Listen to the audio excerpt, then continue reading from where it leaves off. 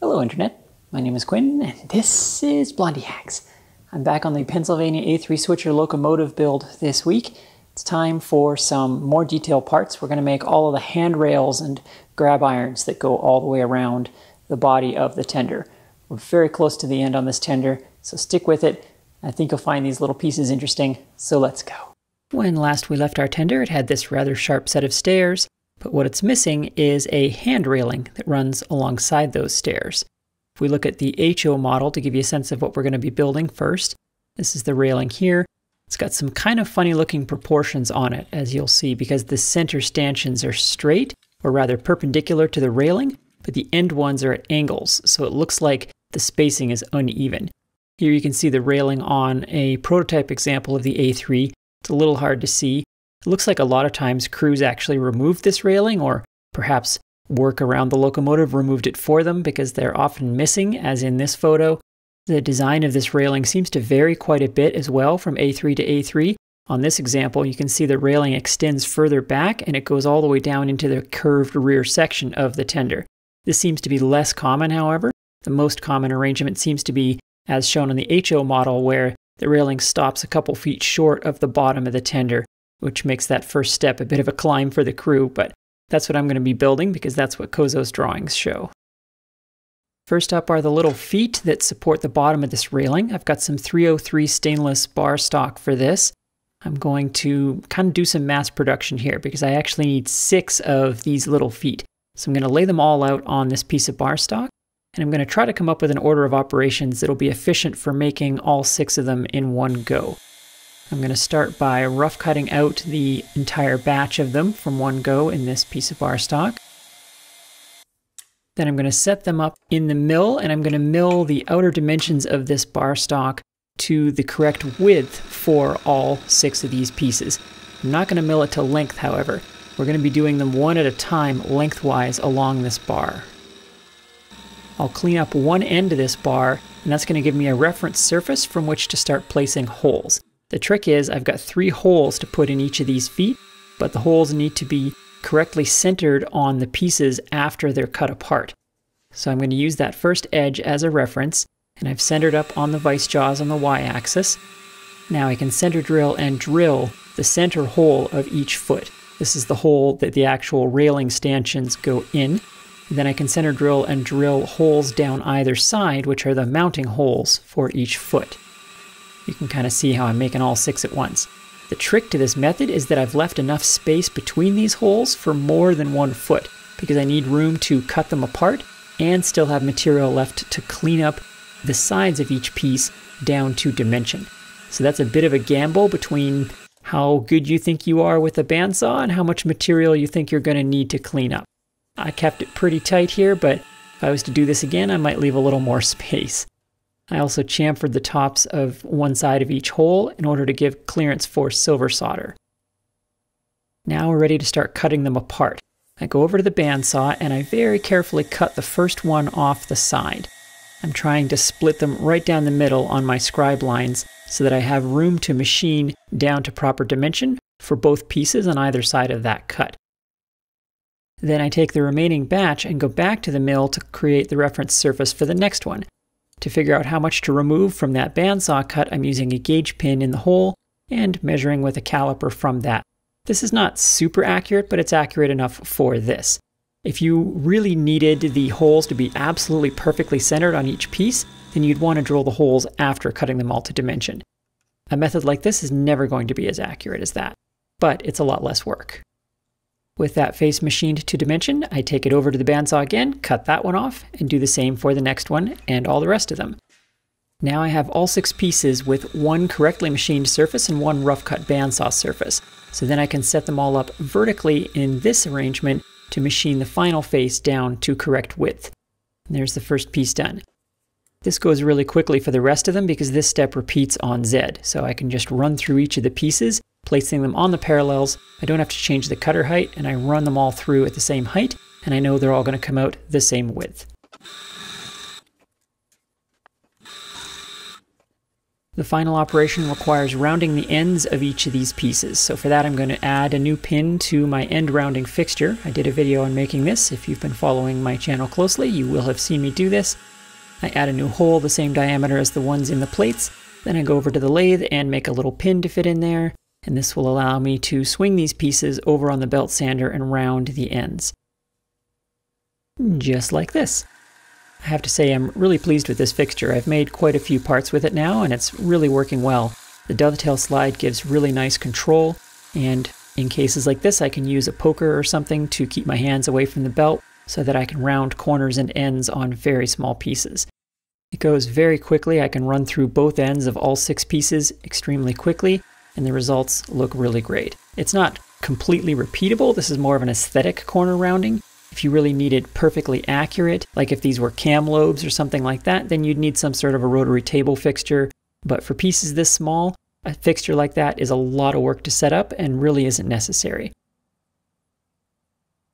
At this point, I realized I'd forgotten to thin out the stock at the start like I was supposed to. That bar stock I have is twice the thickness of the final plates, so I needed to set them all up one more time with a very careful fixture involving some parallels and some shim stock to get them at just the right height above the vice jaws, such that I can mill them in half and not touch the vice jaws.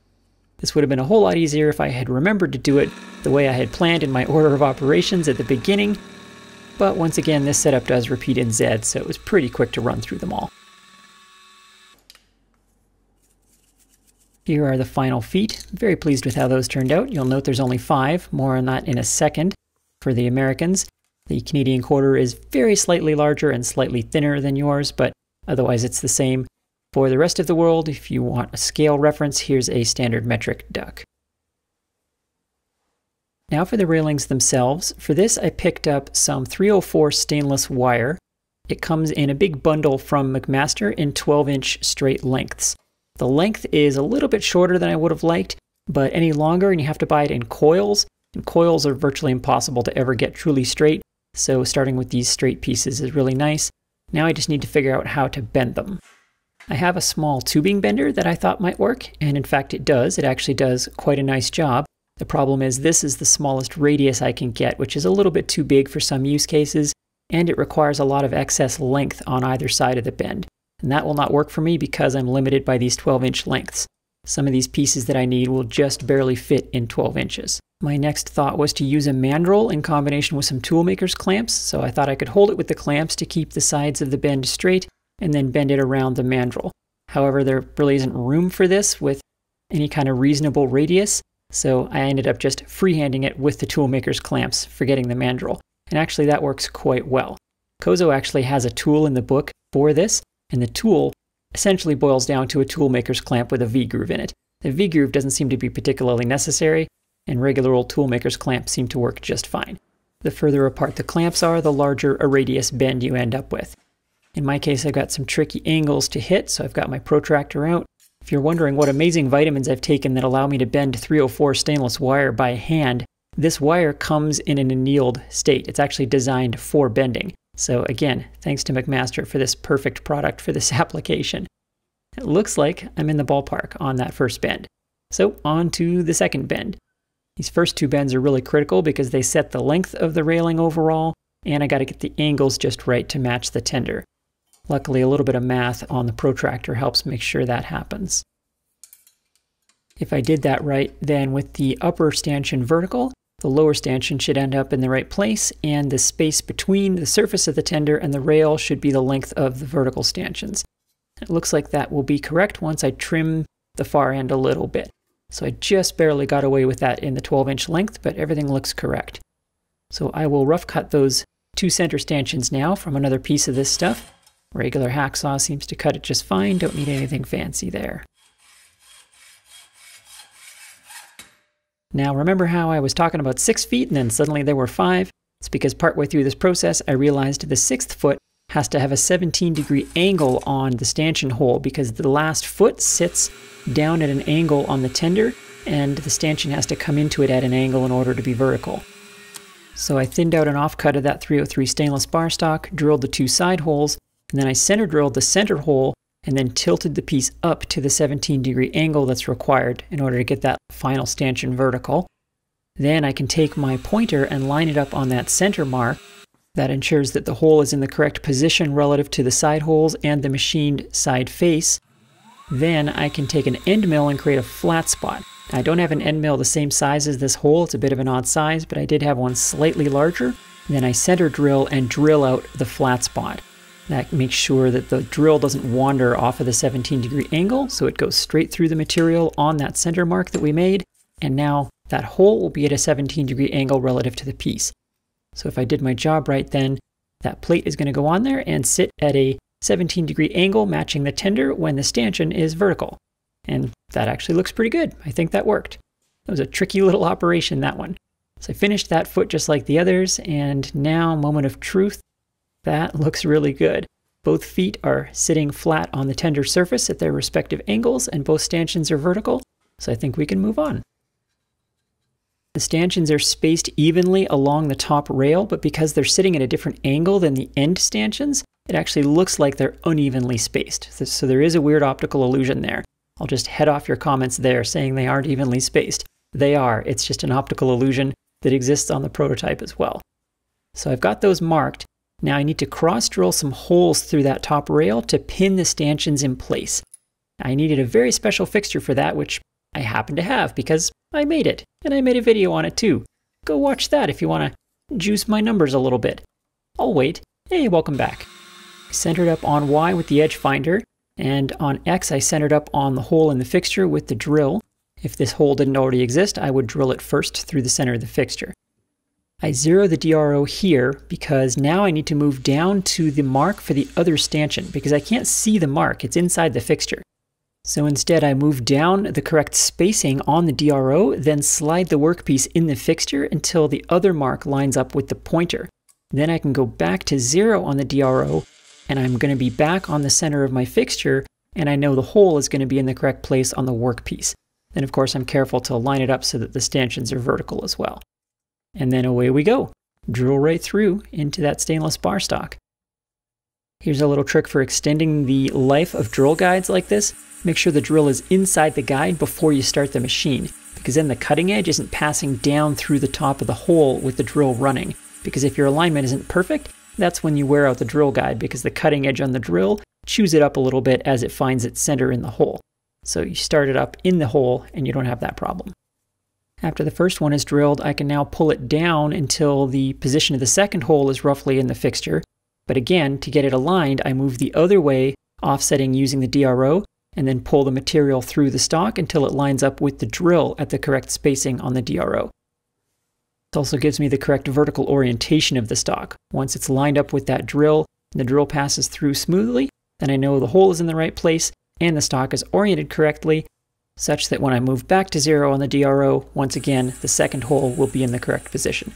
I hope all that made sense. It's a little bit difficult to explain. But after all that, I can now pull apart the fixture, and you'll see that I've got the 2 cross holes drilled, and they're both vertical, correctly aligned with the other 2 stanchions, and the correct distance apart. That seemed to go very well. Those holes are for pins, so now I need those pins.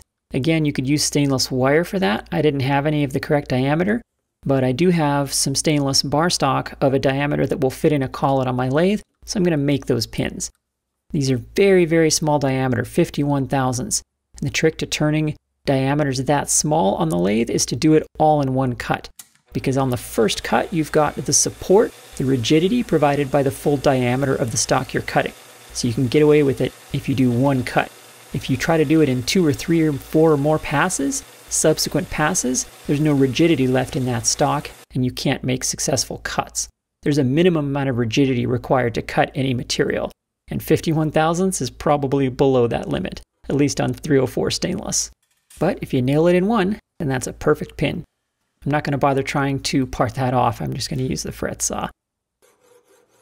I'm not certain, but I think these pins might be the smallest pieces in the entire locomotive. I'm not sure. They're certainly the smallest ones I've made so far.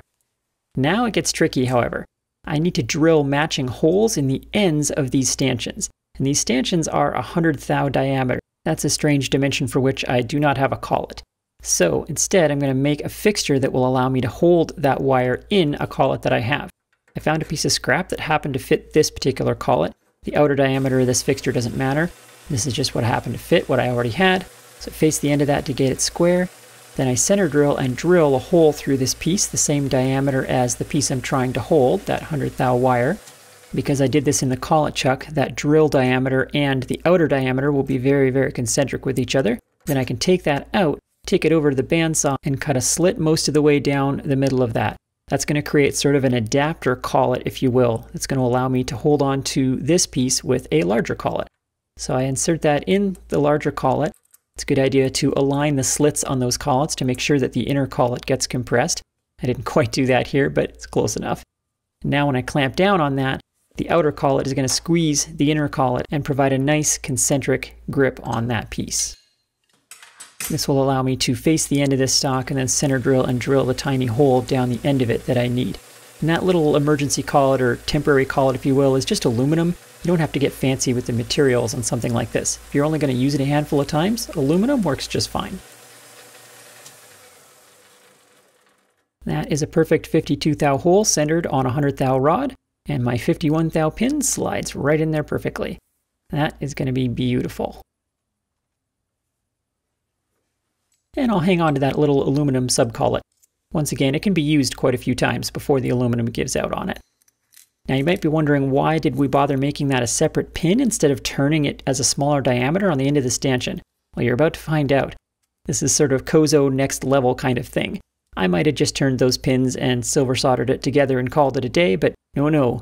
Kozo has you go one step further. The reason those are separate pieces is so that you can fish mouth the ends of those stanchions for a really perfect fit. That little fish mouth is so small that trying to set up any kind of machine tool to do it is probably a waste of time, so I did it by hand with a round needle file. This level of detail is kind of hard to see on camera, but in person you can see the difference between the square pieces of round bar butting up against each other versus the fish mouth fit that really gets them tightly fitted together.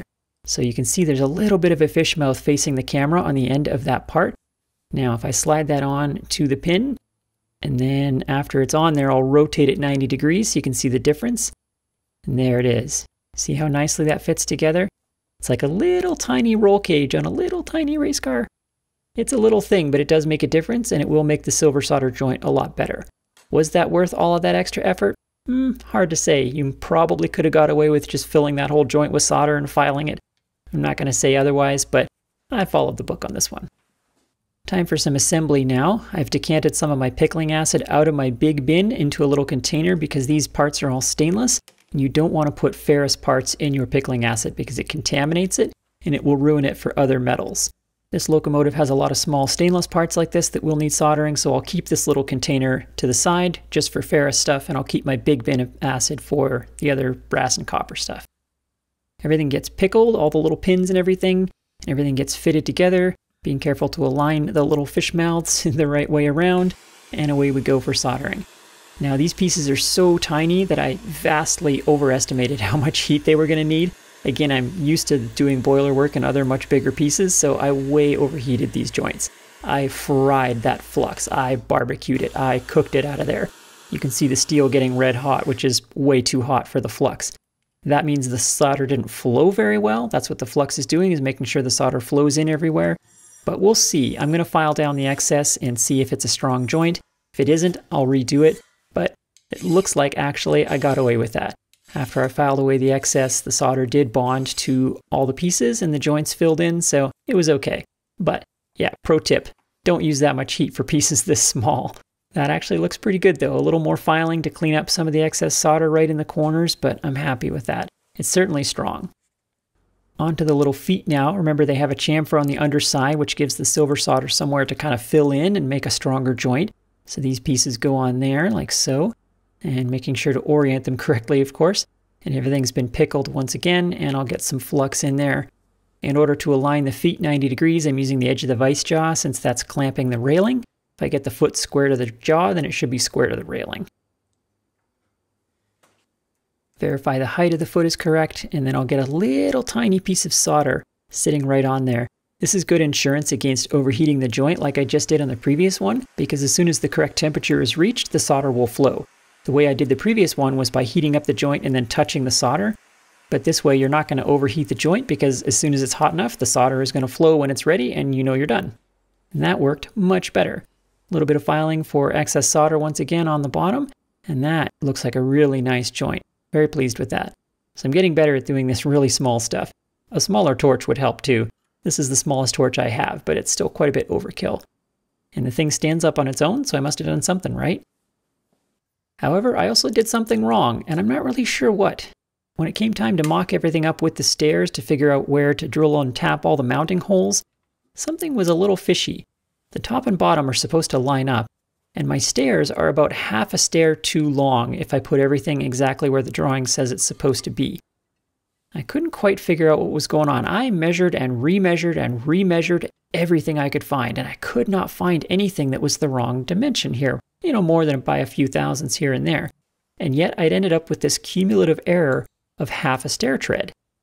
I studied this and really couldn't figure out what the problem was. I think it's some kind of subtle difference in the angle of my tender and the riser height of my stairs, something like that.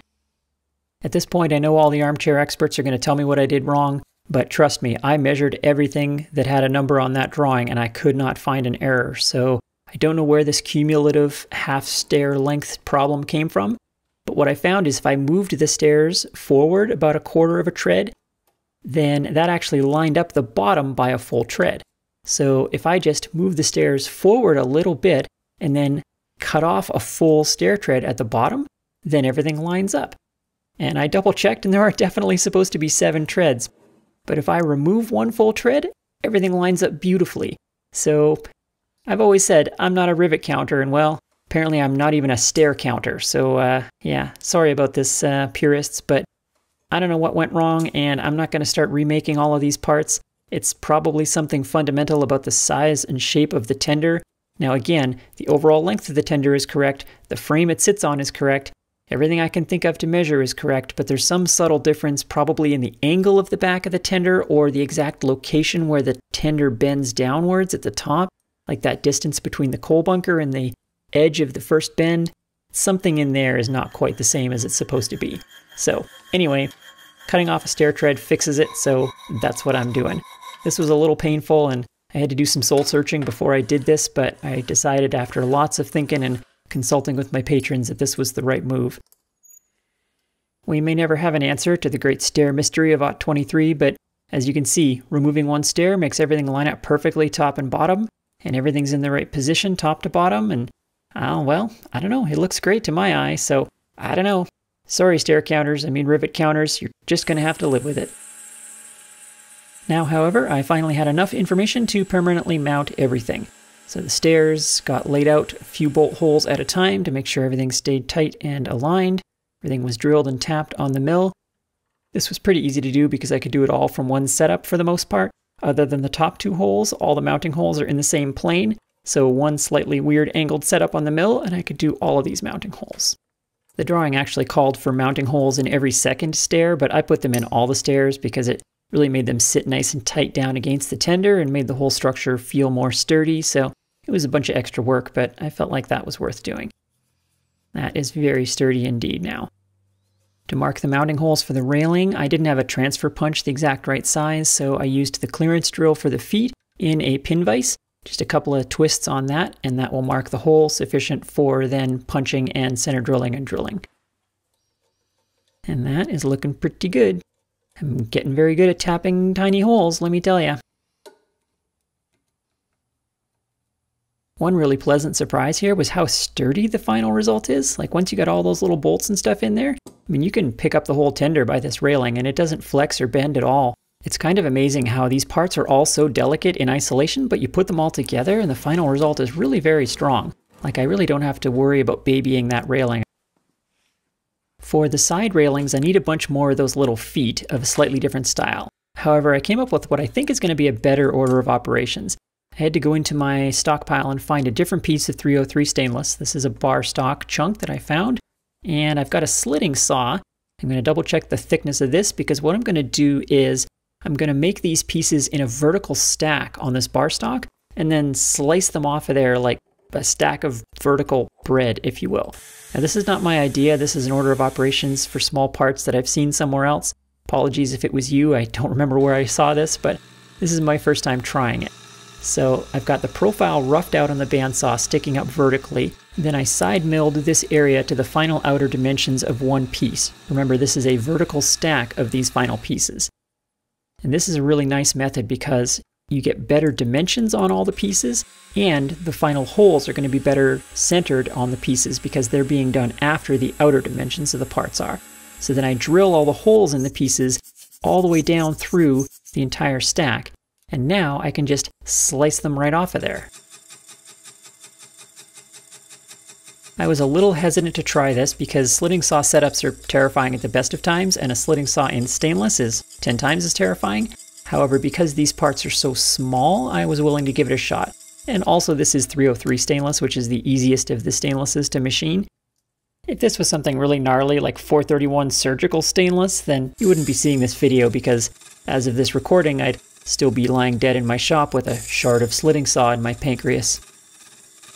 This did work very well, however, and I strongly recommend it over the previous method that I showed for making pieces this small. This really was quicker, and the resulting pieces look nicer. Got better finishes on all the sides, the dimensions are better, the holes are more accurately centered, just better all around. Here's a standard click spring scriber for scale. These little feet are even smaller than the previous ones, but they came out great. Next up are some low and wide grab irons that go at the front and back of the locomotive. I'm making 2 of these, one for the tender and one will be put in storage for the locomotive someday. The main trick here is to get the length exactly right, because they have to line up well with some drilled holes that are already in the frame. Luckily that wasn't too difficult, because honestly I'm getting quite good at this metal bending business. First try I made 2 pieces the perfect length and identical to each other. Really, that could not Editor Quinn, I told you to cut this piece out. No, I'm trying to look awesome here. You show all the scraps, now I look like an idiot. Anyway, this is a technique you've seen before if you've been watching this series. This is a couple of little L brackets, and I machined them out of a single block in a single setup, what I call the CNC method of cutting out pieces, because this is how a CNC machine would do it. This also works really well for small pieces. In stainless, not quite as well as brass, because you have to take a lot of light cuts, but it's a lot quicker and easier than doing a million tiny setups for an L-shaped bracket like that. These side rails attach between the tender tank and the frame of the tender, which means I had to fully assemble the entire tender to get these dimensions right and to get the mounting holes in the right spots. These were pretty tricky. Once again, I marked the holes with the clearance hole in the pin vise trick. However, I also drilled the holes with a tapping drill in the pin vise. On the ends of the tender like this, there's really no way to set it up in the mill. And I know people are going to say you should use a power drill or a Dremel or something for this. Hand power drills don't run fast enough for drills this small. You're going to break the bits doing that. And Dremels are too difficult to control in a situation like that. The drill is going to skate all over and ruin the whole front of your piece. So honestly, in a situation like this, doing it by hand is the best way, I think. It's not a lot of fun and it takes a while, but it works. It's also the safest option for the work because you're guaranteed to get the hole in the right place. You're not going to break the drill, and you're not going to risk messing up the whole front of your workpiece.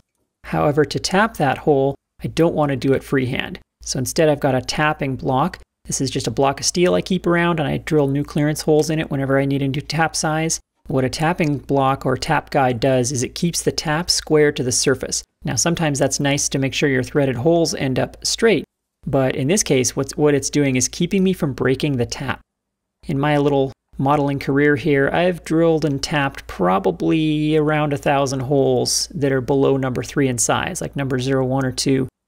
And in that time, I've only ever broken 2 taps, and both times it was trying to freehand tap. Freehand tapping is just a very dangerous game with taps this small. What breaks taps is either bottoming them out in a blind hole, which is not an issue here, or applying too much lateral force to them while you're tapping, and the tapping block prevents that. I will never attempt to freehand tap with a tap smaller than about number 5. It's just too dangerous. Breaking off a tap in a situation like this, so close to the very end of the tender, that would be a very, very bad situation. Luckily for the corresponding mounting holes in the frame, I was able to fit it in the mill. Doing it in the mill is always the best option if you can. The mill is going to hold everything straight. It's going to keep your drills from snapping. It's going to keep your taps from breaking. I really like these front rails. They're a cool shape and they look really nice on there. They really tie everything together. And again, surprisingly strong. On the front and back of the final locomotive, just on the back of the tender and the front of the locomotive someday, are these long flat grab irons. These would be for the crew to get up from the footboard and onto the stairs, I suppose. Those came out great as well. Well, there you have it, what I think is a nice collection of handrails. I learned a lot about working with stainless wire and silver soldering small parts and making very small stainless parts. All of this stuff is stainless because none of this stuff is going to be painted. I think it's going to look really nice against the black powder coat that this tender will someday have. We've got a few more detail parts to make, but this tender is very, very close to being finished. I hope you're as excited as I am. I hope you've enjoyed this video and all the rest of them in this series. Thanks so much to my patrons for making all of this content possible, especially this A3 project. Without my patrons, I never would have started something this ambitious. Thank you for watching, and I will see you next time.